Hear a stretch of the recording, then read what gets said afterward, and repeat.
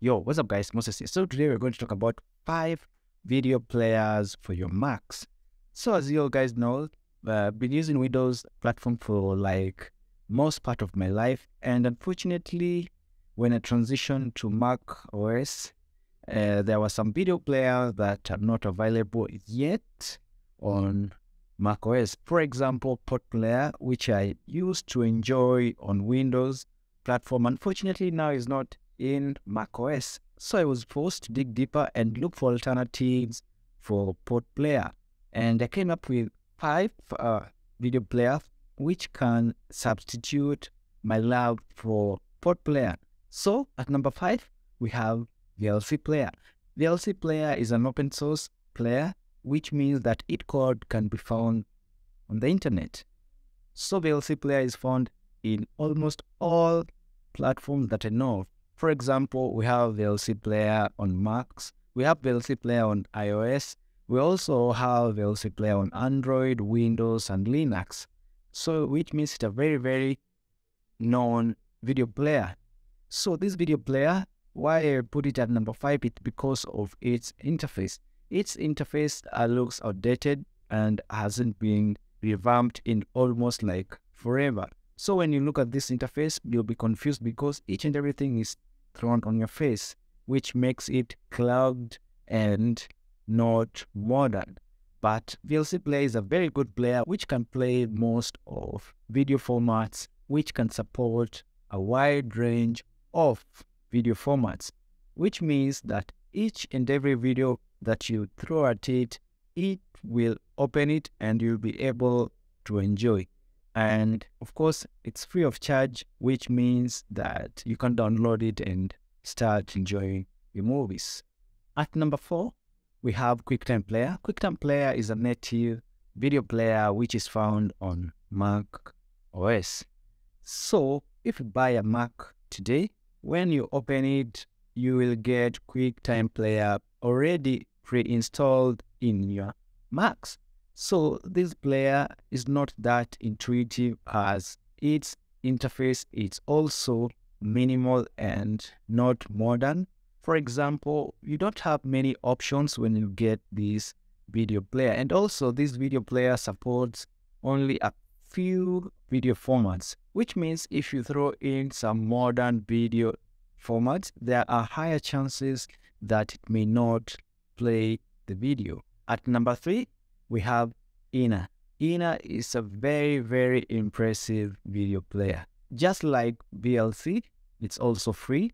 It's an open source, which means that its code can be found from the internet. If you head to GitHub, you'll get Ina, and you'll also get its code from there.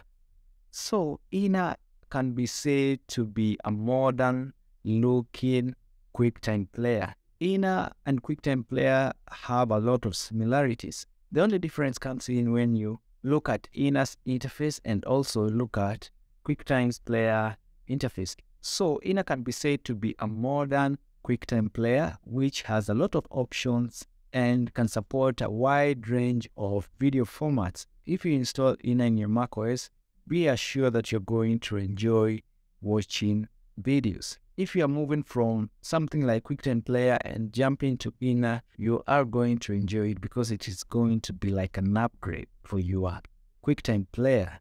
At number 2, we have Elmedia. There's an Elmedia Pro which you have to pay so that you can unlock some features like viewing 4K and 5K content. Also, Elmedia is a very good player. Believe me, it's one of the best players on Mac OS. So this player can support a wide range of video formats that you can throw on it. And also what makes Elmedia a very good video player is because it comes pre-installed with its web. So with the web means that you can stream directly from the internet without having to download the video. This will save you the hassle and tussle of downloading any video or downloading the video that you want to view and just viewing it and the go using Elmedia.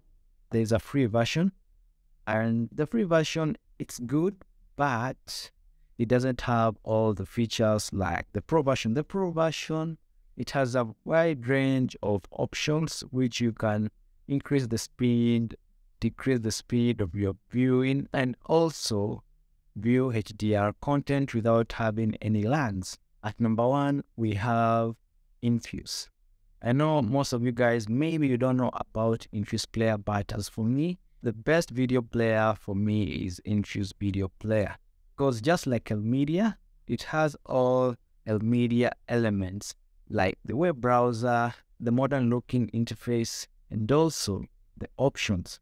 What makes Infuse Player stand out from Elmedia is its interface. Somewhat I love the Infuse interface compared to Elmedia because of some few minor changes that Infuse really incorporated in their program really well. With Infuse, it's a community-based video player, which means each and everything that you suggest the developers to include, there are higher chances that developers are going to include it. If they see it's a really nice suggestion, let me know in the comment section which player you really do love using on your Mac, so that maybe I will try it and see if it's worth the hype. Hope you enjoyed this short video. So until next time,